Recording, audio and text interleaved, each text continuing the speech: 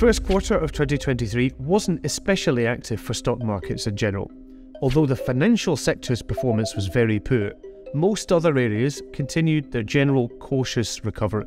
Tech shares in particular outperformed, particularly compared to banks, but there's some evidence of headwinds for construction, consumer discretionary and real estate due to the narrative of upcoming recession.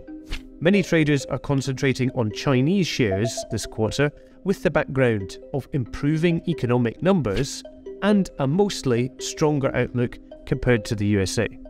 Companies like Baidu and Xpeng are in view among traders because they seem to be well placed to expand in the current environment, and the charts might support gains. Overall, the trend of increasing focus on value and dividends seems to be continuing, so it'd be unlikely to see dramatic growth for most shares this quarter. Apart from Chinese shares, short-term traders might try to find opportunities if some financial shares become more oversold and start to bounce.